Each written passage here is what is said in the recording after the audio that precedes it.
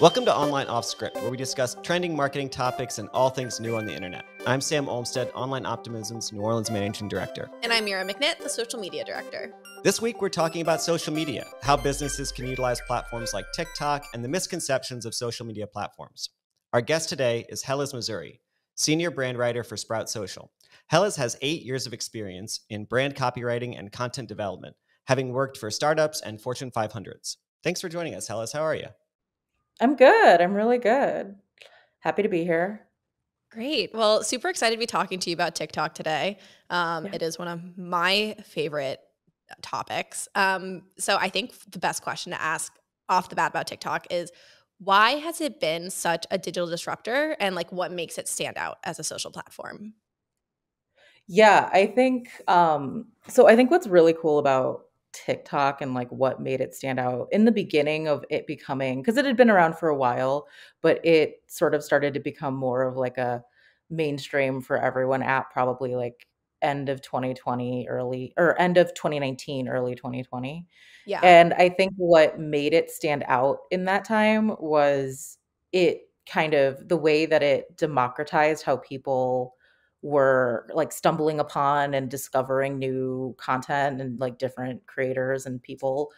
And, you didn't already have to have this huge following or like tons of engagement to end up on someone's For You page. So that kind of endless scroll was way more diversified and way more interesting because of that. And I think that that stood out to people and maybe felt not just more compelling to watch, but more engaging to also jump in and try to be a part of.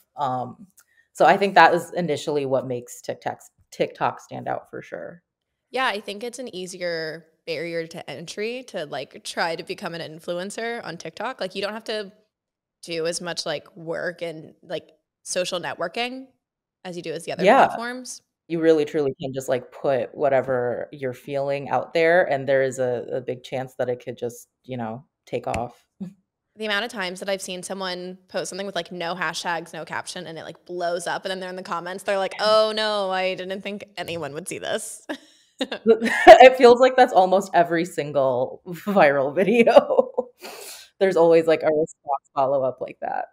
All of mine that have gone viral, I'm like, nope, this is the one that I put the least amount of effort in, and I just wanted to make a joke for my friends to see, and now the whole world knows. So what I think is so interesting about it is the For You page allows you to connect with people about topics that you thought you were really alone in feeling or expressing.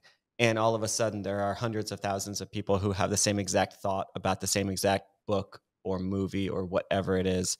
And that is really what got me hooked on it. And now, I'm addicted to it. It's addicting to come across things that are so like niche relatable. Like I feel like a common comment I always see is somebody saying in the comments like, "Oh, I've never had an original thought, have I?" Because everything on your For You page is so hyper specific. It's like borderline terrifying, but you love it at the same time. So I feel like the addiction is like the way that you've never felt so relatable. So speaking of that, what's a common misconception about TikTok that you think is hindering companies from using it or getting in the way of it becoming more, widespread even than it is now? I think that there's maybe like a hesitance from maybe like brands and advertisers to experiment sometimes.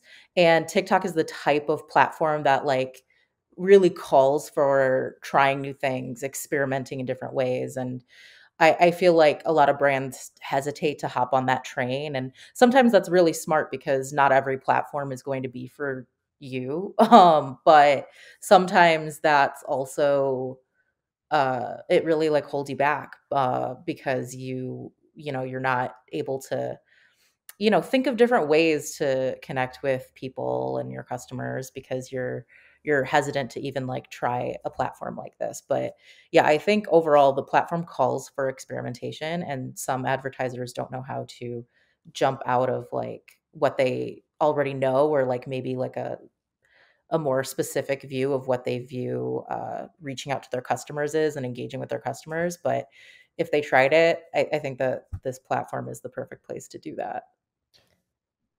Do you think, picking up on that, do you think that brands are stuck in the mindset of what they think TikTok was or used to be?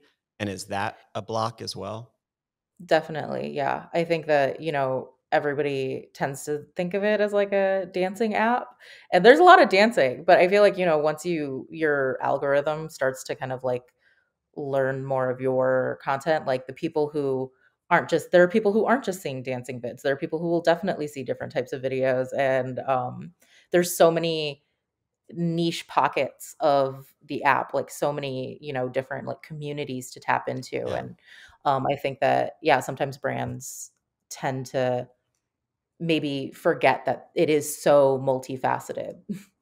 I don't think I have seen like a trending dance on my For You page since summer 2020 with the Renegade. Months for me as well. And if a brand saw my TikTok For You page, they'd say, why did they make an app that has frogs all the time? Like, what is this? Who is this guy? So I think, yeah, the For You page, the algorithm, it's so attentive to what you like that you can get past dancing really quickly once you start using it. Really quickly, yeah. Well, perfect. So what kind of companies would you recommend to use TikTok for ads? So who do you think it does fit with? You'd mentioned that it's not for everyone, but what brands do you think work best for it? Yeah. So, yeah, like I said, I definitely don't think that it's for everyone, but I think that everyone should at least try it and like try to experiment there. I do think that I think that brands with like products, particularly like something tangible where somebody wants to see how it's made. So I think like small businesses in particular are really great on TikTok because they can really show like the process of something being made.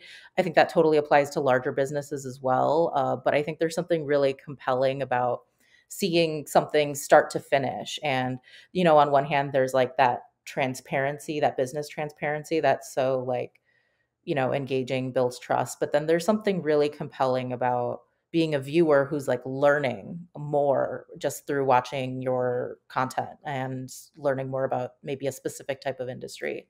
So I think that any type of business with a product where you can kind of show like a tangible product where you can show something start to finish is really interesting for people. Um, I also think there are some industries that have fun on TikTok that are like maybe unorthodox. I think Airlines. airlines, yes. Okay. I feel like industries that have maybe a reputation for being like stuffier have huge success on TikTok. Like you can look at like airlines, the medical professionals, lawyers, teachers. My favorite is bookstores. I love Yeah. seeing bookstores on TikTok. I think that they have some of the best, like the most interesting content. Like Book Talk is so huge, but they not only tap into Book Talk, they also just have like their own interesting content in different bookstores everywhere. It's so fun to see how libraries and bookstores make content on TikTok. I think one of the ways that bookstores does it really well is they're not approaching it as like, hey, I'm a bookseller wanting to sell you a book. They're like, we're readers. We're readers, and Yeah, here's how we yeah, feel about books. And I think yeah. that TikTok allows businesses to have that really personal angle and like brands. Exactly. It doesn't have to be about like selling all the time. It doesn't have to feel like a transaction. It really is, like TikTok's like culture is so non-curated that it just lends itself really well to like a business or any type of like small business, big business being really personal and intimate and connecting with the people through the screen. So, that kind of leads into an issue of like the TikToks are like run by a person, like you have to have someone like who's the face of your brand as your TikTok, but at the same time, it's still like this faceless brand. And there's been like a lot of like consumer um distrust when it comes to like, oh, it's just the brand manager. It's like, I told my boss Right. I want this. They'll give me a raise if I get 1 million likes on this. People are like, oh, I'll do it for the brand manager. And there's just this like weird, like kind of dystopian like relationship now to like the Yeah, brand because of like TikTok and Twitter. So can you elaborate on like how the brand voice has changed because of those two platforms? definitely. This is something that we talk about often too, like even, as a copywriter, and we're constantly, working on brand voice and how we evolve that throughout the years and everything and throughout different changes on social.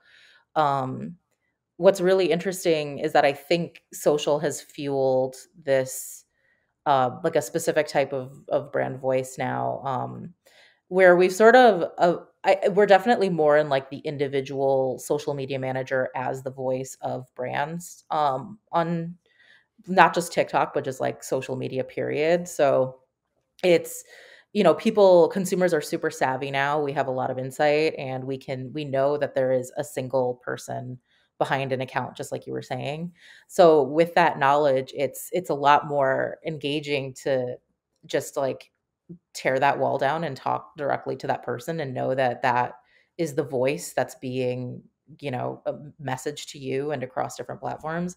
So I think that, when you see uh brands like Duolingo, who they have like obviously a great social presence. Everybody is talking about how well they're doing TikTok and other platforms, but that social media manager is also like, people know who she is, and she makes her own content, and it's all very like uh people are aware of the individual now, and I think that individual voice is now brand voices on social. I think it's kind of interesting because a lot of people say they want to be Duolingo TikTok, they want to be Wendy's Twitter, and it's like, well, that's a Yep. person, and that's a very funny person, and you don't just get to Yeah, like wake up and be them. That's their exactly. personality. Exactly. Like that's the secret to it, is that it's not as contrived as you think. Like it's not as much of like a complex strategy as, a business would treat it. It really is just, they're, hire talented people who, understand how to connect with others, and they will take your brand voice far.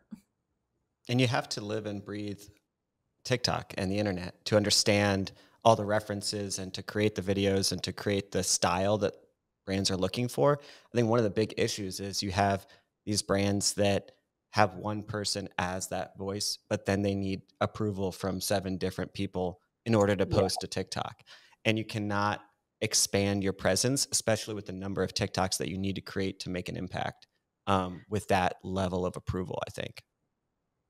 Yeah, I think that like insane levels of bureaucracy can hinder creativity and like reach for sure. Um but yeah, I do think that there are some great examples out there of how people have been able to be successful, and in a way that doesn't, is not a bad light on the brand, doesn't harm the brand. And I hope that those examples, some of those shining examples, kind of set a standard for other brands. So it's not just, this like scary thing to experiment with, but like a real standard to live up to. Yeah, it's kind of a bummer. I feel like a lot of brands want to have like a really polished social presence, and it's like, but that's not social. Hmm. Like the Yeah. whole point of social media is people. So your brand should like engage like a person. Exactly, and that's especially not, like, TikTok. Like, that is to be Yeah. polished and hyper curated. Like, the whole culture of the platform is really, like, a response to how, we started to become, like, a very curated culture, on social, and this is just sort of, like, a new era of moving away from that a little bit, and we're seeing it across platforms for sure, but I think that TikTok has been driving it a little bit. Yeah. I don't have time to explain to someone in the C-suite why I need to comment 5 tomatoes on this person's TikTok. I just need to comment it right now. It's Just important. trust You me. have to comment. Well, so, a lot of businesses are thinking now, should we be on TikTok? But, there's also Reels and now there's YouTube Shorts. So, how should businesses know which place is the right one for them? Yeah, I think it's hard to know if you don't without trying. So I do think that trying a new platform is always going to be worth it. Even in the end, if you feel like this is not the place that you are, every business knows their audience best, right? So Yeah. after trying something, if you decide that like a specific platform is not where you're reaching your audience, is not where you're, connecting with new people or, doing something meaningful, then you can feel free to move on from that platform. But at least trying, and not just doing what you do on one platform and copy and pasting that onto other platforms, but really like giving the culture of the platform a shot is always going to work to your benefit as a business, as a brand, because you will always learn something from that experience, regardless of how it goes. And you will always be able to apply those learnings to, new things that pop up, because social moves so fast that everything that we have done in the past will inform our future on different platforms. So I don't think that there is a great way to know which platform to like devote more time and resources to. I just think that it is super important for businesses to um, try and, jump into a few different things. How long do you think they should be willing to give it a shot for? Because, like on TikTok, you can post Yeah. 100 videos before you get that one. And like, True. And you have to It post 100 is. videos. yeah. Honestly, you have to keep posting. It's really the key.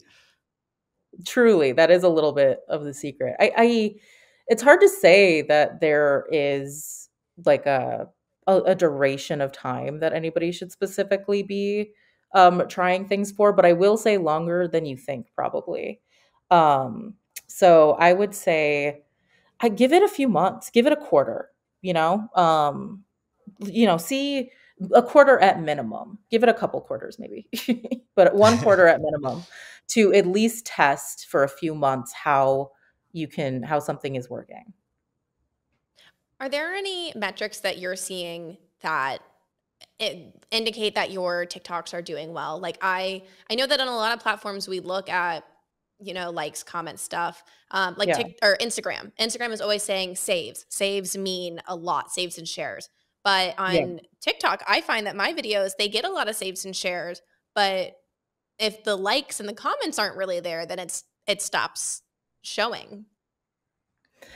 Yeah, I don't think there's any like specific metrics to look at. I really do think that like all types of engagement matter on a platform like this, because it is so just kind of like raw and real. Um, I think that just like having clear goals up front on your end, like as a brand, is like the way that your audience engages with you, and like when you meet a new audience, how they engage with you. So how what those like success metrics look like, and you create those success metrics going into new situations based on your past. Yeah, I feel like I know that I asked the question, but I feel like a lot of brands probably need to look at correlation to when they started using TikTok as opposed to direct results. Do you know when I use Duolingo? Not when I see a video. When I'm watching a random TikTok, I open it, something absolutely unhinged is in the comments, and I'm like, oh, I needed to go practice my Spanish today. Yeah. And that's a great example of how like brand voice kind of carries over into those areas, and those are harder to kind of find metrics on, or those are harder to kind of um like pull data from, because it is so like widespread, if somebody sees a comment and thinks of your brand. But I do think that like social listening is like a great piece there too. You can kind of like keep track of conversations happening um, about your brand in different places. So there could be, I think that your point about correlation is definitely a Yeah. factor in Can I that. go off script for a second and ask a personal question, if you don't mind? Oh my God, online off script? I'm going online off script here. But what does your For All You page right. look like? What do you scroll through? What do you see? It's so chaotic. This is like asking to see So someone's diary. Yeah, I'm sorry. This might be. This is so personal. It's so Yeah. personal, right? I feel like right now it is Okay. heavy book talk. Like I'm not just on book talk, but I'm on like book talk criticism. Ooh. Like it is, there's just like, I've got my book talk videos, and then I've got my videos of people criticizing book talk, and I feel both opinions. I'm in both areas. So that's kind of my For You page is like conflicting right now. What else? I'm getting like I'm a little in crystal TikTok Ooh. right now. So I've definitely been getting like small businesses who sell crystals, and they do like packing videos of like packaging the crystals Packing up and showing ASMR. off I'm just It's so good. it's some of it is ASMR, and I've never been an ASMR content person, but these crystal videos are so soothing. So I'm definitely getting some of that on my Well, thanks for page. sharing. I know I know that is kind of personal, honestly. Yeah, I what about you? What's your For You page Oh looking man, like so I right already now? hinted a little bit, but my For You page right now, I'm a huge dog person. Oh, I So dog love and then frogs. I'm getting a lot of frogs in some sort of miniature Yep. business setting. I think I'm seeing seeing a lot of that, and then Yeah. I'm getting a lot of travel stuff. I'm getting a lot of Iceland and Switzerland videos that are just sort of these huge Nice. panoramic views. And so I think I need to go to Switzerland with my dog and find some frogs. Can I give my For You page hot tip? Yeah. I think so. Oh, did you have something, Heliz? No, I just said I agree. I think so. I think That's what I that's what need you to need do. to Yeah. do. So I run a book.